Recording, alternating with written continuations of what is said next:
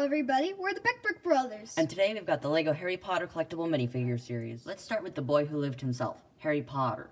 He features the new teen leg piece on this figure, which is brand new for this collectible minifigure series, and is one plate taller than the short legs, but a plate shorter than the normal legs, and it allows you to have the same range of mobility as you get with the normal LEGO minifigure legs. He includes Hedwig and two dark brown wands. One is featured here because they come on a little sprue attached together. He has printing on both his torso, hips, legs, and head. He does not feature an alternate face. His hairpiece is the same one that they used in the LEGO Dimensions figure, and it worked well enough. I personally prefer the hairpiece from the year 1 and 2 versions of Harry because it allows you to see the little scar with the way it's molded. I'll show you that figure in a little bit. The printing is very nice. It shows his Gryffindor robes. Hedwig is also very nice looking. If you go around to the back, he's got no arm decoration. On the back, you can see the rest of his cloak. He does not feature an alternate face, just the smile you see here. And overall, I think this is a pretty good looking figure. Next up, we can take a look at Ron Weasley, and he features the same Gryffindor robe type as Harry, though the printing is different. He looks a little bit less neat. He's a little bit more rough. The hairpiece is new and orange for this figure, and it was originally created for the Han Solo figure. He comes with scabbards that is pretty much the same as you get in most of the other Harry Potter sets, though he features this little hair printing on the top of his head, which is new for this figure. Ron comes with a normal brown wand, well, actually two, because they come on a sprue. His face is only one-sided again, no double-sided face on his one. The robe art is a little bit different on this figure. If you spin it around, you can take a look at his back printing. Pretty much the same as on Harry. It looks nice again, and overall this is a pretty good figure. The third main character from the Harry Potter series is Hermione Granger. She features another variant of the same robes type as Ron and Harry. She has got the tidiest looking ones out of all of them, considering her personality. She comes with her cat Crowshanks, and she features a dark tan wand. Well, actually two, again. Her head, she's smiling. She does not feature a second expression. If we flip her around, we can see what else. We can remove the hairpiece and get a better look at her back printing. And once again, it's very similar to what we've seen on both Harry and Ron. Very nice figure altogether. Alright, our fourth Gryffindor we're going to take a look at is Dean Thomas, who is the sports announcer during Quidditch games. He comes with a flag and another dark brown wand. He is our fourth figure that has a robe style similar to that of Harry, Ron, and Hermione, though his features a very nice scarf, and it's still unique. Each one's different. Great job, Leo. You could have easily just gone with the same one. He's got only a single-sided space depicting a smile, and his hairpiece is, I believe, new and dark brown. The cool thing, if you look closely on the flag, is that right here, these are flame elements, and that helmet is an actual minifig helmet. So LEGO actually used LEGO parts in the design of that flag. The bad thing, though, is if you flip it around, it's only one-sided. He also features back printing like the rest of the figures, and he does not have an alternate face. Right now we are taking a look at Cedric Diggory, his first time being depicted in minifigure form, and he is wearing his outfit from the Triwizard Tournament in Harry Potter Book 4. He comes with a giant trophy which says Triwiz on it, a dark brown wand again. I think we might have gotten the wands mixed up on these figures though, so I think it's dark brown. His face depicts a smile. I do not think he has an alternate face. His hairpiece is very nice, and the cool thing is if we spin him around, he's got printing on the sides of his legs. No printing on the front of his legs, but printing on the side of his legs. That's very cool. Very rare to see. If you continue spinning him around, you can also see that he's got his name printed on the back, Diggory, which is kind of hard to see. And we can check if he has an alternate face. Nope, just plain again. Alright, now on to the next figure. Now we are taking a look at Dobby the House Elf, who comes with a brand new molded head and a new molded book. The book appears in other sets, though it's very cool because if you spin it around, you can see that you can place a 1x2 tile in it, and here he's got his distinctive book sock in it. You can close the book too, like this, and the book features printing on the front cover.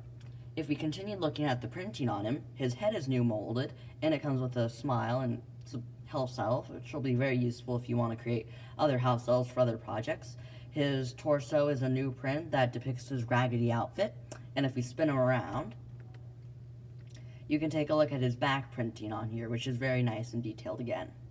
Okay, now we are taking a look at Professor Albus Dumbledore, the headmaster of Hogwarts School of Witchcraft and Wizardry. He features a dark tan wand and a plate which features printing to make it look like he's doing his memory stuff in the later books. He's got a brand new beard piece and a brand new hair/head piece which features printing to show his little gold tassel thing and the cap. His printing looks very nice, so sadly he does not have any back printing, but we can spin it around and take a look at what he looks like with his hair on the back. And there's some pretty good shaping on the hair, and now we can take a look at him with his, Beard off. This is what he looks like without his beard on, and you can better see the printing on his torso, and you can see his head printing, which features a beard and glasses, which might be helpful on other figures, though he does have very bushy eyebrows. Overall, this is a pretty good figure, but I would have liked to see back printing on him. We're taking a look at Alistair Mad-Eye Moody. Yes, that's his full name. And he's actually probably going to be one of my favorite figures from this entire series. He only makes an appearance in one book, though he includes very cool printing on both his hips, legs, torso, and head. And he's got, not double, but triple molded legs. That's right, triple molded legs. Because the hip is a color, and then each of the legs is a mix of two colors to show his peg leg, mechanical leg stuff. He also features an alternate hair piece, and I'll show you what that means in a minute. He features a staff and a reused maraca piece to represent a drinking flask. He also comes with a wand, but we do not have it pictured here, that way we can better show his other accessories, but he has a wand. His hair piece is new for this figure, and if we spin around, we can take a look at the back. And he's got back printing, and you can see the triple molding on his legs. I love double molded legs, because it just better shows how he's got like boots or something. And I also like triple molded legs a lot too. Also, I forgot to mention about the face, that it does have a very nice representation of his mad eye. Now, I'll show you some extra cool feature in a minute, so we'll be back to you in a minute. This doesn't quite look like Mad-Eye Moody, does it? Well, that's because it isn't Mad-Eye Moody. This is a bad guy from book 4 that goes and transforms himself to look like Mad-Eye Moody using a potion, and that's what the drinking flask is all about. He's got a completely different looking face, and that's what the alternate hair piece is for. That way you can represent his change of character, and that is cool. That is very, very cool. So, this is Professor Flitwick, the professor that teaches charms at Hogwarts School of Witchcraft and Wizardry, and he's a pretty cool figure. His short stature is represented using short legs, which do not feature any printing. His torso features his usual little suit. He's got a mega horn type piece. I'm not quite sure what that's all about, but, well, he has one. He's got a brown wand and a little bow tie piece.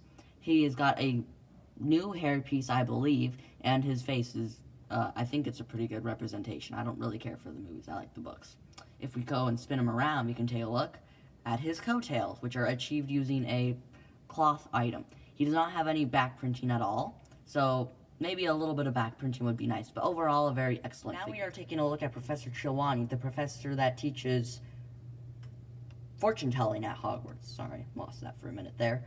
She has got the new sloped dress piece, which has got very nice printing as it features, well, printing. She also has a very nice printed torso featuring various necklaces with different charms. She's got a very cool teacup and saucer element referencing the one lesson that she teaches. The teacup and saucer are removable parts, and the saucer features printing.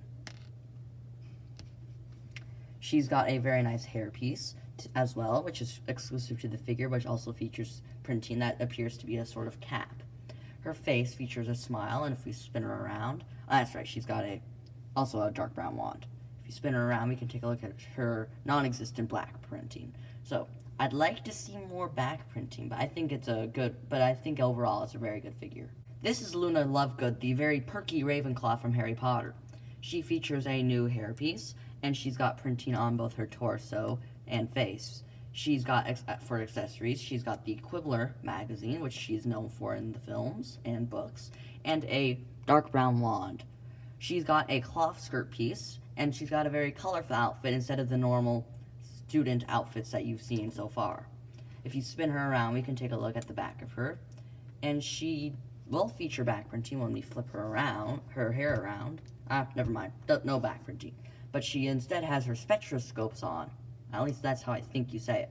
Her cloth piece also continues around the back, so it's a full skirt. She does not feature any back printing because her hair covers it.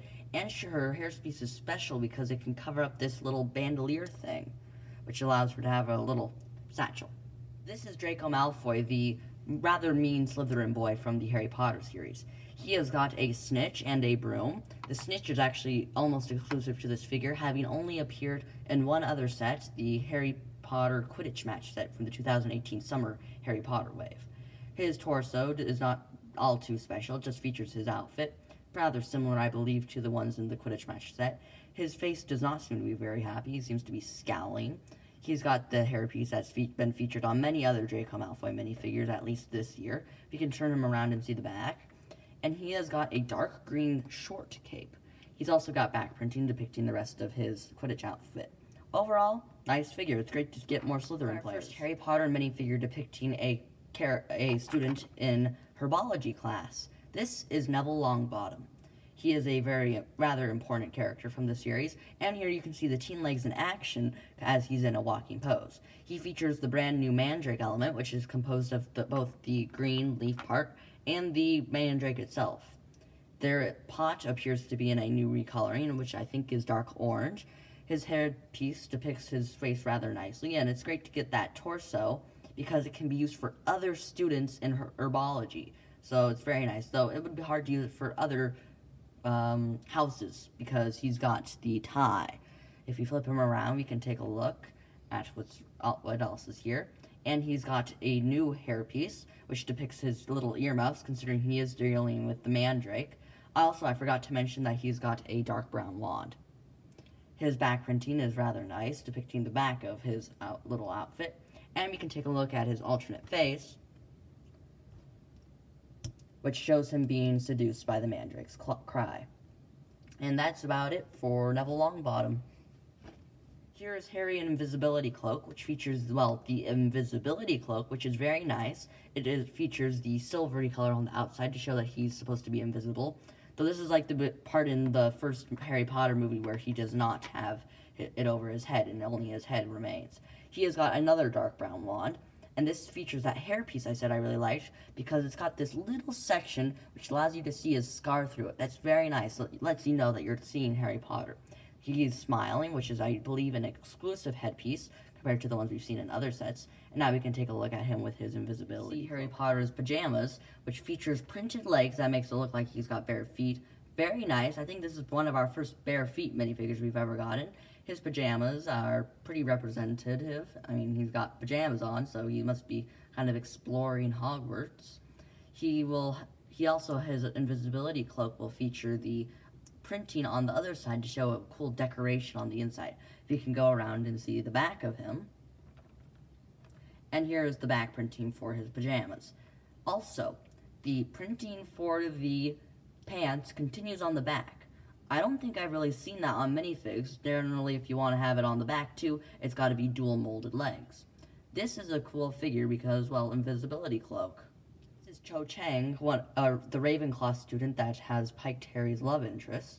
She features a cool new owl in a dark tannish medium nougat color with very nice printing. She features a skirt piece to show her skirt that covers her pants. She's our first Ravenclaw minifigure ever. Well, at least our first Ravenclaw minifigure that features the actual outfit. I love Ravenclaw. It's my favorite house. She has got the hairpiece, which is not new for her. She's got the very nice headpiece, which has got a smile. She features the new teen legs. And, well, it's great to get a Ravenclaw finally. Thank you, Lego. Thank you. Let's take a look at her back printing. And you can see it better with her hairpiece removed. And this is her with her hairpiece removed, which means that you can see that way you can better see her back printing, which once again features Ravenclaw. I also forgot to mention that she has a normal brown wand. Okay, we've saved the worst for last. I mean, it's a great figure, but the worst villain for last. He who must not be named, aka Voldemort. Okay, that must be bad. He's got the very nice printing, which features his first time in a more dark green outfit. LEGO usually uses black. He also features an exclusive white wand, and he also has a snake, which we'll show to you separately later. We can turn him around and see nothing. I would prefer to have seen back printing on this figure, as he does not really have anything to block it, but it's fine, I guess. He's got a new, well, just general expression, less smiling and less angry. And we could take a look at his snake now. This is Voldemort's pet snake. I forgot his or her name, so I'll just call it Snake. The snake features a new mold exclusive to this figure, and it features little bit of printing for the eyes. It's a great looking snake, though it has one major drawback. You can't really fit it on studs. The old LEGO snake snaked around the studs perfectly. You could attach it on and not worry about it falling off. This snake is, well, the better looking, though it would have been nice had LEGO made it so you could attach it to studs. It is a very nice looking snake, again, but it can't be attached to studs, so it's like a win-lose thing. So if, like, you've just got this figure, there's no real good way to place the snake, which is kind of sad, unless you want to have Voldemort grab it by its tail, and that's just kind of weird. We are taking a look at the first Fantastic Beasts minifigure, Prudence. He is the wizard that is actually pretending to be a muggle from Fantastic Beasts and Where to Find Him. Sorry, spoiler alert. He has got the hairpiece normally used on Ron in orange before he began using the one usually used on Luke Skywalker minifigs. The printing is nice for his torso, though it would have been great to get leg printing on him too, but nah, I'll let it pass. If we turn around him a little bit, we can take a look at the printing on his leaflet, which says witches live among us, and it's showing his mother's very anti-wizard, like witches, like Second Salem attitude. He does not feature any back printing, sadly, though I do believe he has an alternate face, which shows him when he's unleashing the giant black cloud. Jacob Kowalski, the Muggle baker from Fantastic Beasts and Where to Find Him. He features a very nice suit, which would be very helpful for characters outside of Harry Potter, because, well, suits are great. Suits are great for minifigs. He once again does not feature any leg printing. That's kind of sad, though he does feature the new suitcase piece, which can be opened.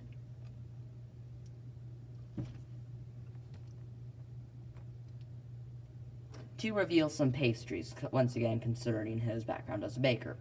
His hairpiece is a very nice one, used on other figures in this line and outside of this line. He has also got a very nice headpiece, and if we spin him around, we can take a look at his back. And once again, no back printing. That's a little bit sad, but once again, generally good figure. Scamander, the main protagonist of Fantastic Beasts and Where to Find Him. I'm a big fan of this version of him, my favorite by far version of him in LEGO form, as he features both dual molded pants and a very nice printed detail on his torso. If you look closely in the top left corner, you can see his bow truckle. And that's awesome. I like seeing the bow truckle printed on there. It's very cool. And it's a very detailed print. He also comes with the exceptionally, awesomely cute Niffler. That is a very cute creature. And the new suitcase, which has got nothing in it. And it's basically the same thing you've seen on the Jacob Kowalski minifigure. Sadly, you cannot fit the Niffler inside of it, but you can kind of have it like peeking out. He's got the same hairpiece used on all previous versions of him, and he is giving you a big wide smile. If we turn him around, we can see the back of him, and he does feature back printing and those dual molded legs, which I'm a very big fan of. I do not believe he has an alternate face. And I was right. Overall, this is a very great figure, by far my favorite version of him in LEGO form yet. Queenie Goldstein, one of the other protagonists of Fantastic Beasts and Where to Find Them. She features the brand new apple strudel piece, which is referenced from part of the movie, where she makes an apple strudel, of course. She features a dark brown wand. Sorry, forgot to mention, New Scamander comes with a non-pictured dark orange wand, which looks great. Her hairpiece has been used on other figures before, and her face is smiling. She features a very nice dress outfit because it's got dual molded legs, and it's got her high heels printed on it, so if we go to the side of her, you can see the dual molded, and it's printed on the side, and her high heels, which is like printed shoes on a minifigure. That's awesome. If you continue spinning her around, you can see her back printing and the rest of her dual molded legs. Sadly, the shoes aren't dual molded, though I don't know how LEGO would have done that. So overall, very nice figure. We're now looking at Tina Goldstein, Queenie Goldstein's sister, another one of the main protagonists of the movie. She features a newly colored hot dog bun, and I think the hot dog as well, and a brown wand. She has got dual molded legs and a dual molded hair slash hat piece, which we'll take a look at in a minute. She's got very nice printing, once again one of my favorite representations of this character in minifigure form, just because of the high level of detail LEGO's gone through. We can take a look at the back of her now, and see her back printing and the continuation of the dual molded. She also has an alternate hair piece, or head piece, and it shows her smiling.